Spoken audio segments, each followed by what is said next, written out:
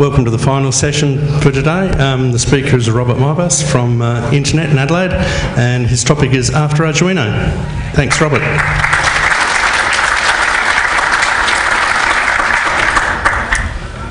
Hi everyone, so thanks for coming along.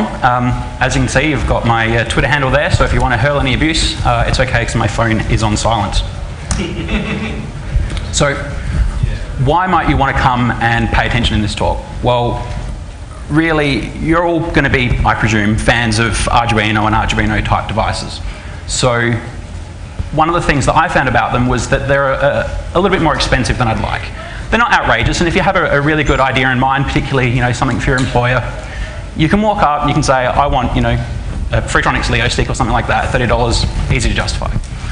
But I can just imagine the conversation if I go up to my wife and say, I want to buy half a dozen of these things to do stuff for my hobby with, and she'll say, oh, okay, what are they for? And I'll try and explain it and fail miserably probably. And then she'll say, oh, well, what are you going to do with it? And I'll say, well, stuff. Because that's what you do with them, right? So, I wanted to find if there was a better way, a way that I could make it work and not have to worry about dropping quite so much on each individual little board. Because I love them, they're great, but just a little bit more than I'd like to be paying for them. The other thing is that there's a number of limitations of using Arduino, like only being able to have interrupts on a couple of pins, or only being able to do PWM on some pins. And sometimes that's just really, really irritating. And it turns out you're not actually limited because of the hardware to doing that. It just happens to be easier to do it the way that Arduino has done it in the hardware. There might be other reasons too. So why might you not want to do this? So the absolute obvious reason is just complexity. It's a little bit more work to set up, it's a little bit more work to do, you can't lean on as many of the Arduino libraries that exist out there, and it's just a bit more of a hassle sometimes.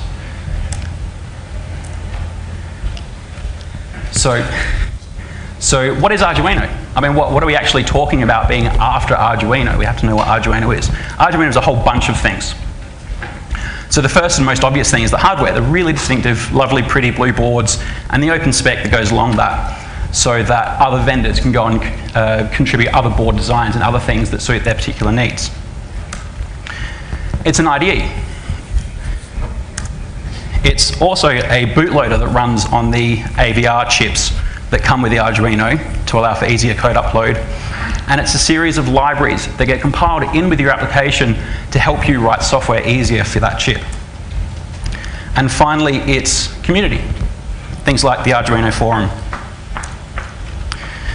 The hardware is, as I said, it's easily recognizable, but what really is it? What it is, it's a development board to help you get started with learning how to program the microcontrollers that ATmega make. And there's actually competing boards from other manufacturers like Texas Instruments that you can go and buy for a very nominal sort of cost that you can do very similar sorts of things with. You can flash blinking lights on pins and look at buttons and all that sort of stuff. And that's an example of one that I've got at home as well. And you can get them from a lot of different manufacturers for a lot of different chips. Previously, they did seem to be always a bit more expensive, and the Arduino has helped drive that down into the hobbyist market. So here's some examples of some basic Arduino boards that I looked at, trying to see if I could find a cheaper way of buying one at least. And for the most part, no, but the last one really caught my eye.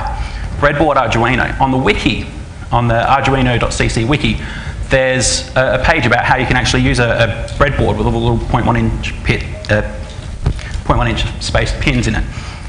So you can just put a AVR chip in there, put all the supporting infrastructure around it, and then build your own Arduino like that. And I thought that looks really cool. But you still need to go and get all of these extra components. And, well, in addition to being a bit cheap, I'm also a bit lazy. So you can actually look at the specs and the data sheets and the design documents for things based on Arduino. So this is one from the Arduino Pro. And once you actually remove all the things that are just connectors, you get left with what's really important for the people that build them. And for the most part, it's not actually that interesting. So you have the actual MCU, it's the brains of it, right? So you've got your CPU equivalent, your memory, your flash storage for your app, and some EEPROM for storing data on it. You've got a power regulator, but, well, normally they say don't do this at home, so this is the only do this at home, right? I don't really care if I get between 4.9 volts and 5.1 volts. I'm not trying to save the earth or run medical equipment, so some sort of variation or the occasional crash is okay for me. So I don't need to worry about running a power regulator, or for that matter, power smoothing capacitors to make sure it's nice and flat. I know that I'm going to provide 5 volts from my USB, or at least close enough that I don't care, or that I might provide 4.5 volts from a few AA cells, or something like that. Obviously, you've got your little flashy blinking lights on the board that say it's communicating, or pin 13, or all that sort of stuff. Well, I definitely don't need those. And a reset button, well, my code never crashes. The other major thing, and this is a fairly important one, is a crystal oscillator. So there's a little bit on the board that helps define the clock rate for the processor. And with that clock that's external, it's a high quality crystal, means that you can push the chip faster and faster and faster than you can without one. But it still works without one. And the last thing, which is on some boards, is USB connectivity. So that's the breadboard Arduino that I mentioned before. It also has a minimal configuration without any of that supporting stuff, UBU. And it just needs a custom device added into the Arduino software. So if anyone remembers from the Leo stick last year, you had to open a text file and add a few extra lines into it so that you could actually compile and run apps for the Leo stick. It's the exact same thing. It's about 1 minute's work to add that in. But how do you actually program it? So without being able to have USB upload, you've got to have another method. So there's a way of doing it called in-system programming or in-circuit serial programming, which for an Arduino device happens to run over the SPI or serial peripheral interface bus, just to throw all those acronyms in. And it's the little 2x3 header that you see on a lot of the breakout boards. So you get something like that, USB on one side, and the SPI on the other side, and it lets you actually rewrite the flash in the Arduino clone that you're building without having to have a serial upload mechanism or a bootloader already on that chip. So there's a bunch of different ways to do it. One is that you can buy one like I did. You can buy a whole bunch of different types of them. There's several different sort of classes of the device. You can get really professional, expensive ones. You can actually just upload a particular sketch to an Arduino that you've already got, and then use that to program a chip to make another Arduino. So once it's in a breadboard, though, you need to actually get the pins to the right spot. So once you've got your little cable, you need to plug it in somewhere. And originally what I'd been doing is I'd plugged in my chip into my breadboard, and then I'd gotten little jumper leads and I'd plugged it into the plug, and then I plugged them into the right spots on the breadboard. And I tried and I tried and I tried and I couldn't flash the chip until I realized I'd been holding the plug and looking at a diagram of how the socket was wired. So I'd actually plugged it in exactly the opposite backwards, and I noticed this when it started to smell and get rather hot. So the other thing you can do if you're looking at custom devices is the high-low tech group at MIT has actually gone and ported those Arduino libraries, or at least the more critical and more used parts of them, to smaller devices that are in the same sort of processor family as the ATmega 328 chip that the Arduinos currently come with. And so out of those, I happen to use the ATtiny 85 quite a bit. And so it's really, really convenient because it's only an 8-pin package. So it's really, really, really small, but you can still solder it yourself. One thing you do have to do with some of these chips are burn new fuses into them. So what that is there's just a few special bytes in the chip, and you write them with the same software you use to upload a program to the firmware, and they set special options that the chip uses when it's starting up, like, do I use an internal clock source or an external clock source? Do I want to have brownout detection enabled? And other things that you can't alter as the system runs. Word of warning though, if you get them wrong, your chip may not boot until you actually get the right hardware around it to make it work again. If you burn a fuse that says this requires an external crystal, it won't boot without one because the clock counter for the CPU actually never advances. And that's the reason why you can't just take a chip out of an existing Arduino and try and run it in a breadboard without a crystal. because you can't have a bootloader on the really, really small devices because of the limited amount of flash they have, you absolutely have to do an upload with an ISP. So that's an example of one that I did. Just ignore the really, really bad soldering because I was in a hurry. I'd like to blame my soldering iron for being too cold, but you know. Anyway, moving on. So going back to the software as the next step. So it's got the IDE. The IDE really actually calls down to GCC to do the bulk of the compilation.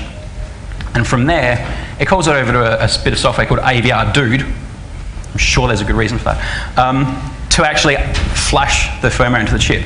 So when you do your Control-Shift-U or whatever it is in the IDE, and that does the compilation, that's using GCC, and it does the flashing, and that's using AVR-Dude. During the compilation phase, it'll use the embedded libraries that get shipped with the Arduino IDE to help compile your program as includes. And it'll use the bootloader that's on your Arduino chip normally to then transmit the new firmware and append it after the bootloader. The IDE is really, really basic, and every time I tried to use it much, I got frustrated. I don't want to get into a religious war about it, because everyone's got their own preferences, but I just knew it didn't suit me.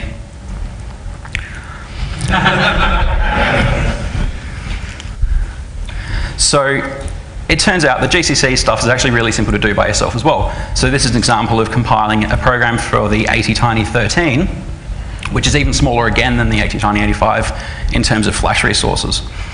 AVR GCC is available in packages for Ubuntu and Debian, and is actually really easy to get started with. You'll also want the AVR libc packages so that you can actually compile it usefully and do things without having to do everything in assembly. AVR-Dude uses the ICSP mechanism I mentioned earlier in order to actually upload things. So you don't need to have a valid bootloader that you can have serial communication with. You can, and that's an option, but you don't have to. So the embedded software I've mentioned before is the bootloader and the libraries, and the thing that the bootloader gives you is the serial upload. So you might have noticed sometimes, especially with the newer boards, if you've actually got an application running that uses the serial port, when you plug the Arduino into your machine, if the Arduino's got an external power supply and it's already running, you plug it in and it resets itself.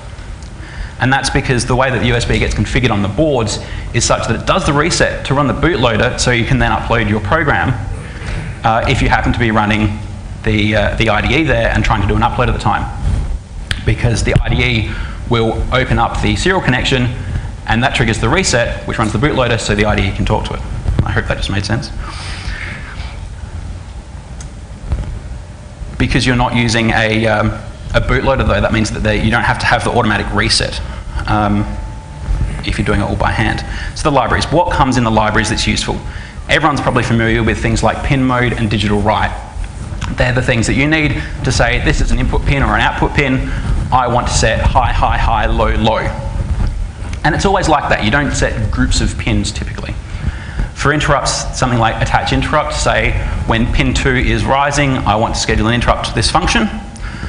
With timers, I say timers in this, it's not really the way that when I was using Arduino I was thinking about it, but really it is. There's a clock in the background that's counting along, and when you call the millis function, it just grabs the current value of that clock.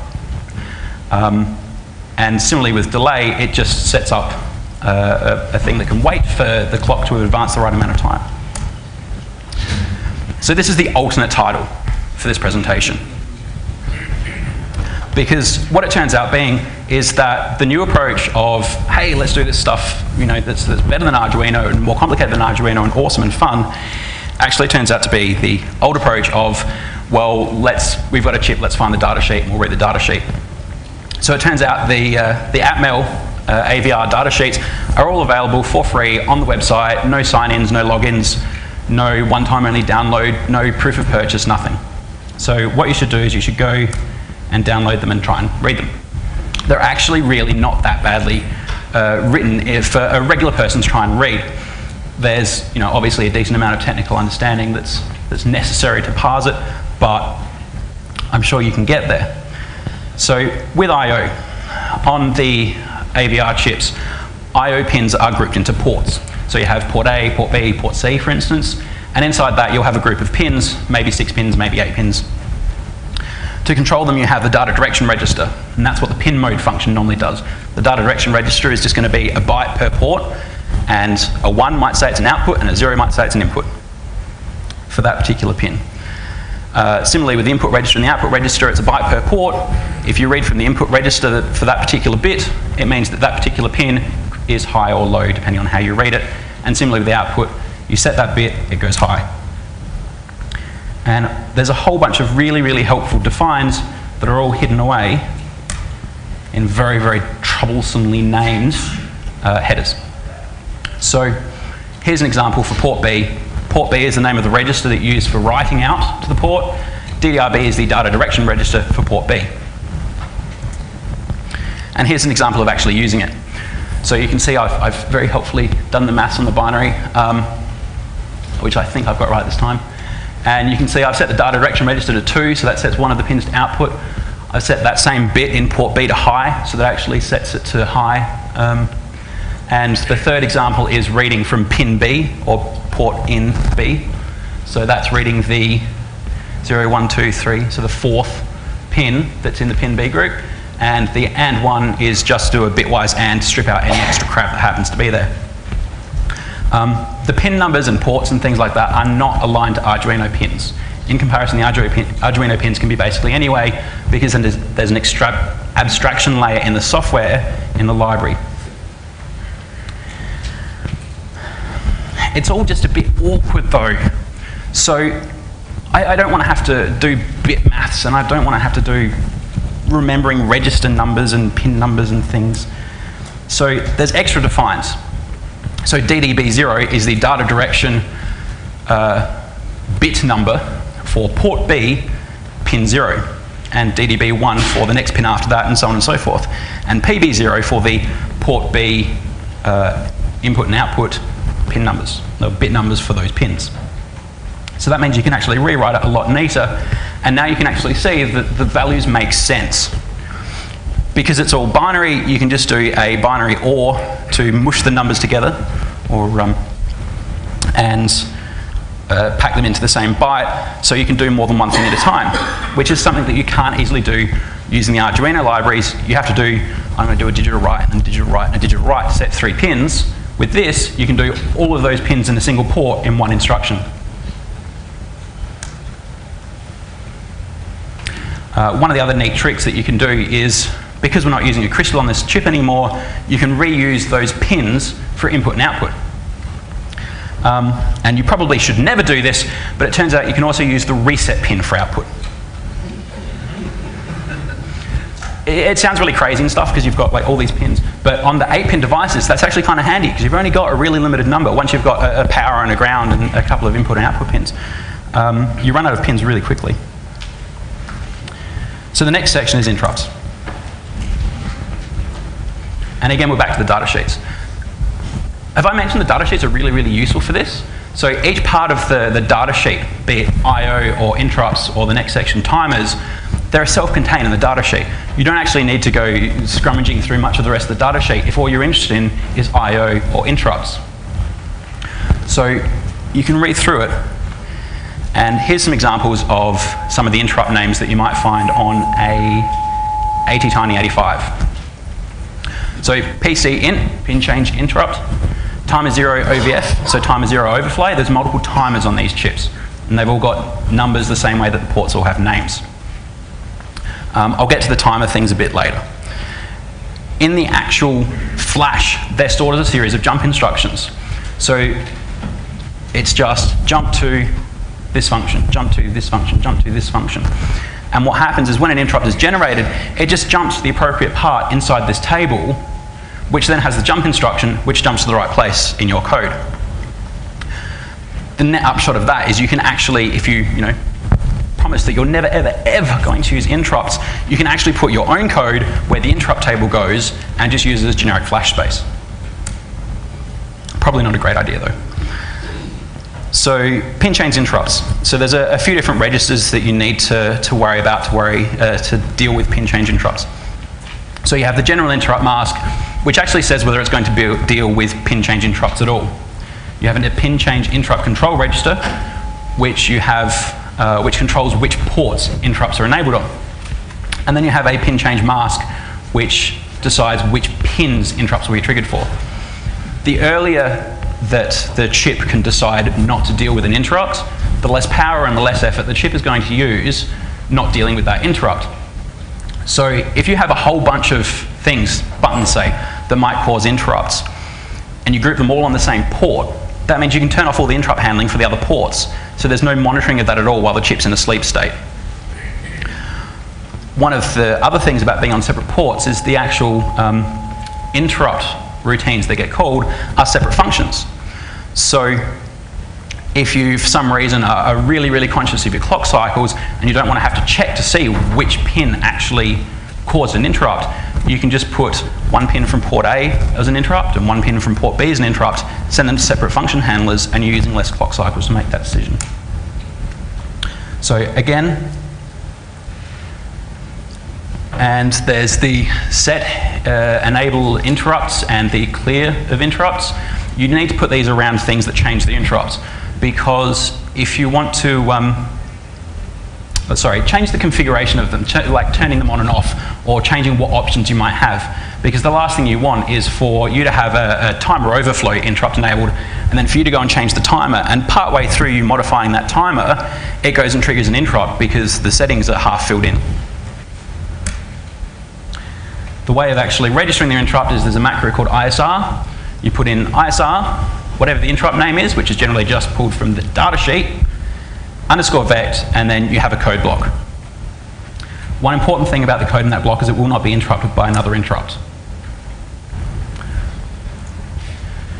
So like I said, you can do all the pins as interrupts. In the Arduino library, you can only do a couple of pins on most boards. The downside is that you can only say that a pin has changed. You can't say that it's rising, you can't say that it's falling, and you certainly can't say that it's been eaten by a GRU. Timers. So timers is more than just delays and millis, which is why it's timers and not, you know, sleeps and clocks or something. It's probably the most complicated part of what I'm going to talk about today. It's responsible for how PWM works. So you know you've got some pins and you can say, I want to analog write this, and they'll have different brightness levels on the LEDs and things like that. That's all done through PWM.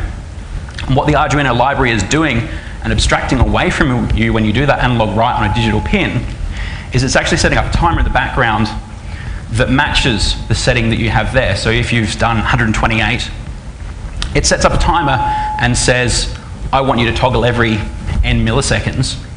And then it links it with the output pin that you've just done in hardware, and every however many milliseconds it is, it'll toggle the state of that pin.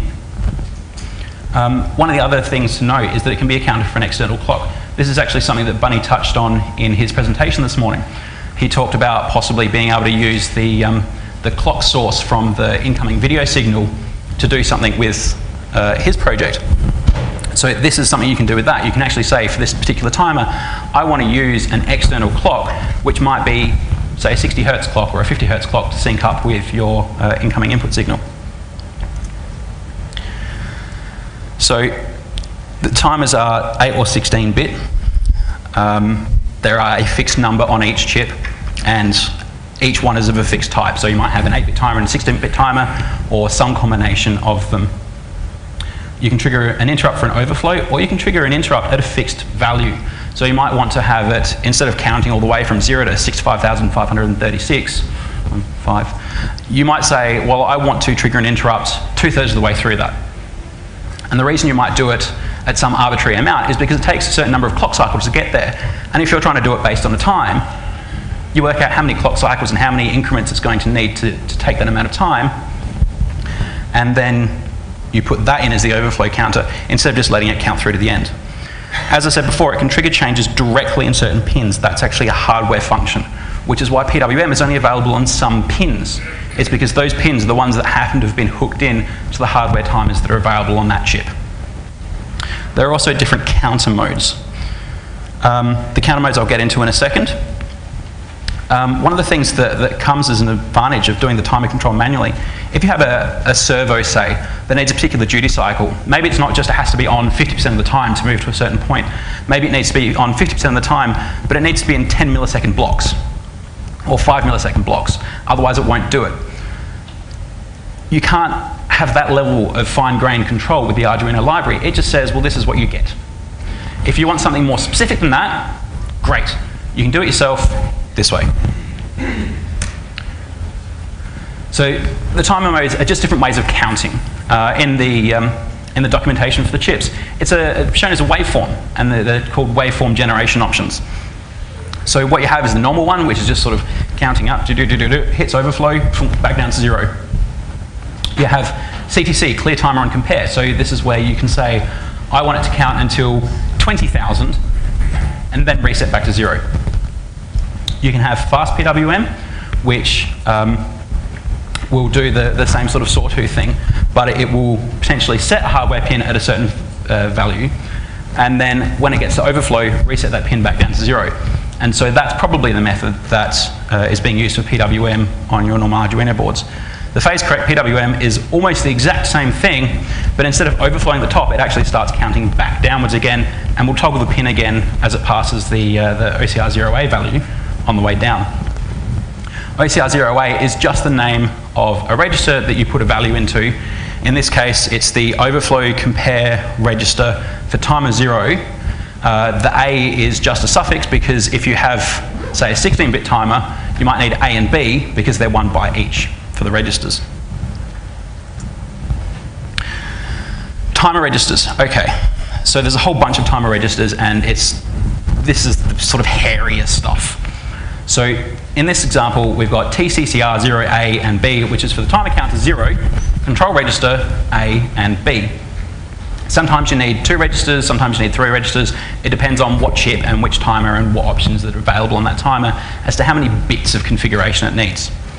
Those bits control the waveform generation, whether it goes directly outputting to a pin or not, the clock selection, so whether it uses an external source like a crystal or an incoming video feed, and the prescaler. The prescaler is because, if you're running on an 8 megahertz machine, even if it's just tiny little chips to 8 megahertz, so you don't want to count necessarily to 65,535 one per clock cycle, because that's really, really fast, right? So maybe you only want to do it every 1,024 clock cycles. So there's a series of prescalers which basically just divide the clock by that speed and let you slow down that counting. Between choosing the overflow or comparison values and choosing a prescaler, you can actually pretty closely map to most real-world times that you might care about. TCNT, so that's the timer counter for, in this case, timer 0 again.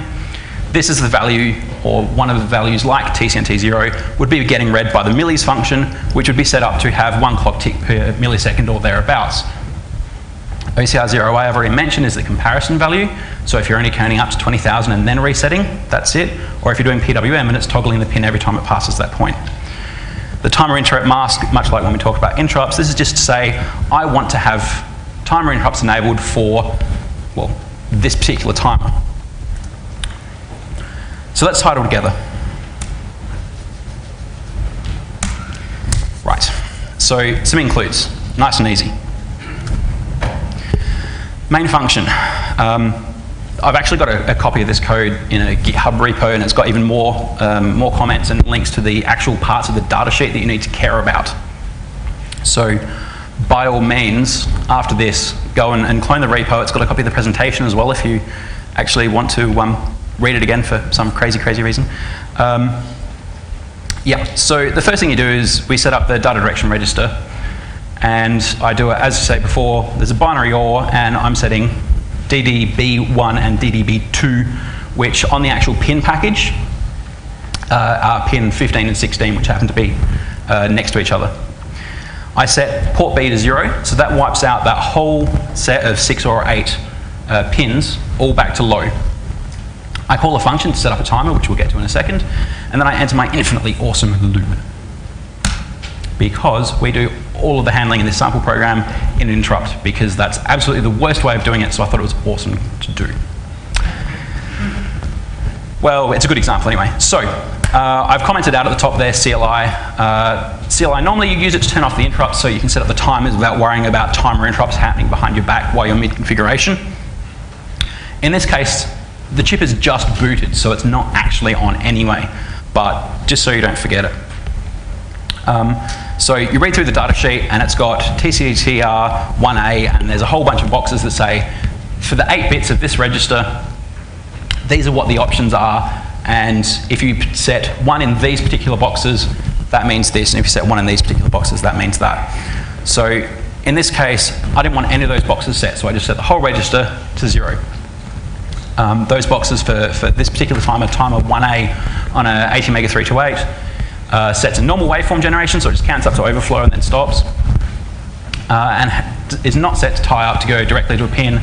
And register B for that timer, again, no waveform options because they ended up being split across the 2 because there wasn't enough room in 1 byte for all the options there.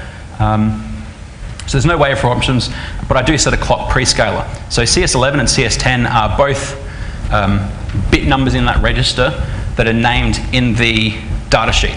Read the data sheet, it says if you want a clock prescaler of 64, you set CS11 and CS10, and that's exactly how to do it. And again, this has a 3rd register for setting up timer 1 because there's a whole bunch of extra options and we don't want any of them. The final thing, as I said before, I want to enable timer overflow interrupt for timer 1. And then we turn on interrupts entirely. So when I was writing the sample code for this, I actually I forgot that last line and spent a lot longer than I'd like to admit trying to work out why my timer wasn't counting, and it turned out my timer was counting fine, but the interrupt was never triggering. So yeah, don't forget that. So this is the actual timer interrupt. So timer 1 OVF without the underscore is mentioned as the name of the interrupt in the data sheet. So you just put the underscore in yourself, write underscore vec on the end, ISR is the macro. Among other things, when you do this, it sets up a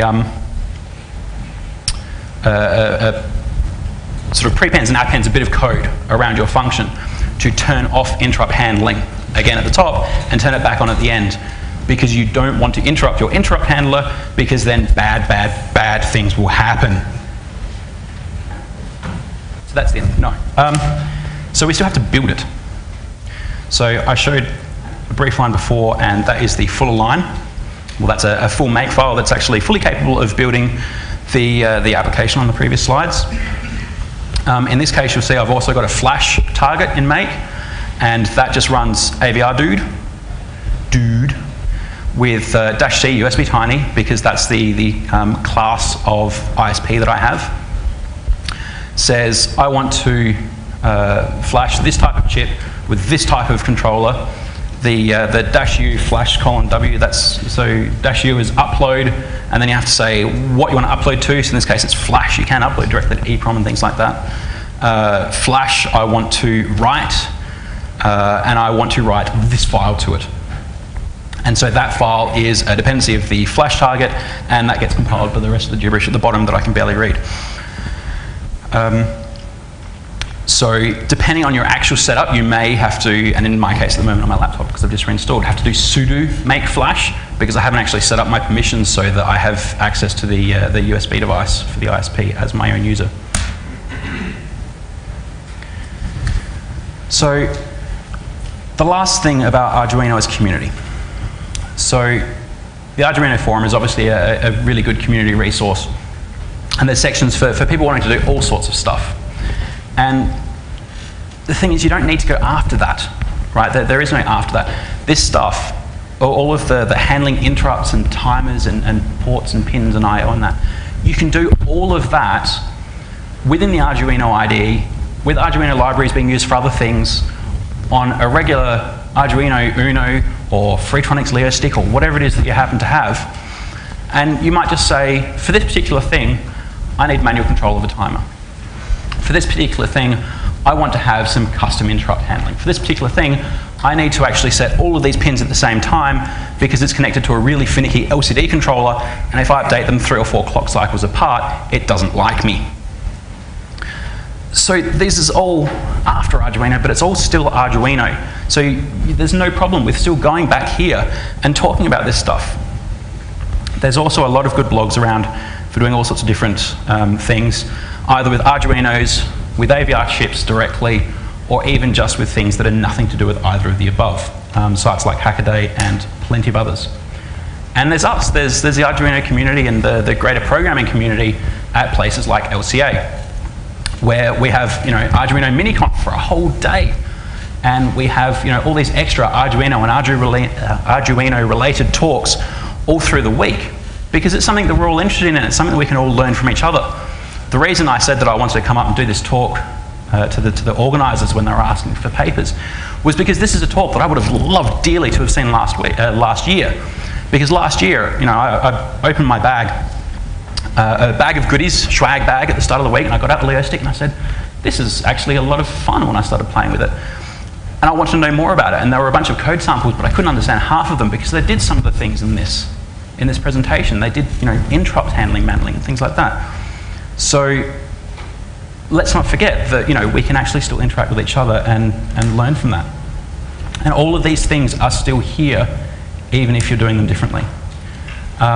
So just starting to wrap up, I appropriated, shared a whole bunch of photos from various places, all under either public domain or CC BY SA licenses, the same as the slide pack is. And again, if you want to tweet some abuse, that's the one there. So that's cool. So yeah, wrapping up, Arduino is the hardware, and we can go and we can take that hardware and do more and interesting things with different hardware. We can use little 8-pin chips, or we can just go and do deeper things. You can replace bits of the software, you can use the IDE, or you can just jump down and use GCC and make files. You can write leaner software and more specific software. You can still be part of the hacker community. And the code for the sample in this, that does compile after a while. And the PCB layouts for the little things, so you can plug your ISP directly in over the top of your chip, all available on that GitHub repo. Thank you very much.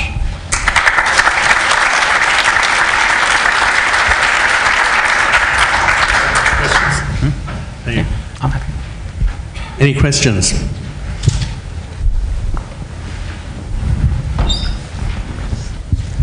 Hi, I'm Alistair De Silva from MakeHack Void. I'm one of the founders of the local hackspace here. Not sure whether you saw my talk as part of the Arduino Mini-Conf, but a lot of the stuff that, actually pretty much all of the stuff you've discussed here, we've actually got wrapped up in a C++ library called MHBlib. Yes, I actually think I did see that talk. Okay.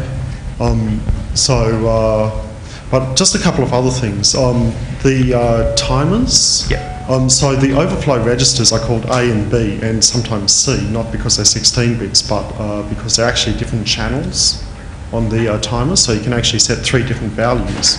You'll actually get 3 different interrupts coming off that timer as it cycles around. Yep, I might have gotten confused between that and the register stuff. And the other thing was the bit shifts. So AVR-libc actually has an _BB macro, which masks away all of that stuff, which makes the code a little bit easier to read, maybe. It does. I did consider putting that in, but I actually prefer the way it reads this way because it sort of hides a bit less of what it's doing, and it's about the same length anyway. Just so you guys know, I have no idea what I'm talking about. Seriously. As far as community goes, if you're programming Arduino stuff, you can go to the Arduino website. If you're programming directly AVR stuff for support, there's an IRC channel called AVR that's a good source of help if you're stuck. Cool. Yeah, that's #AVR. AVRfreaks.net is a website, or #AVR IRC channel on Freenode. Cool.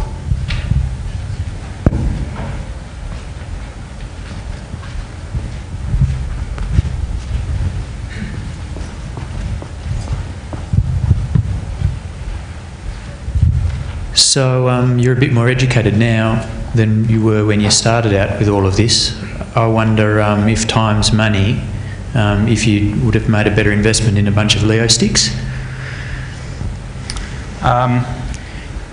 time is money, but only money that you, only time that you can actually get money for. So this isn't something I've been doing for work. This is something that I've been doing for my own entertainment and my own education. So no, I wouldn't go back and buy a bunch of Lego sticks. Now that I've done this, I probably would. But I'm the sort of person that likes sort of going, what's under this cover, and trying to understand a lot better how things work. Fair enough.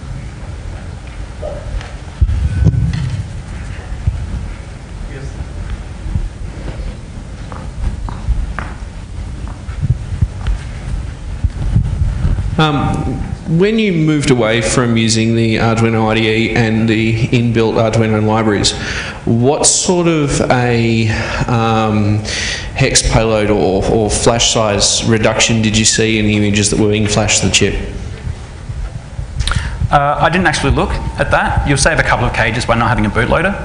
A lot of the stuff that I've been doing just in the straight AVR libc is actually to ATtiny devices, so they're not ones that you can compile the full set for anyway.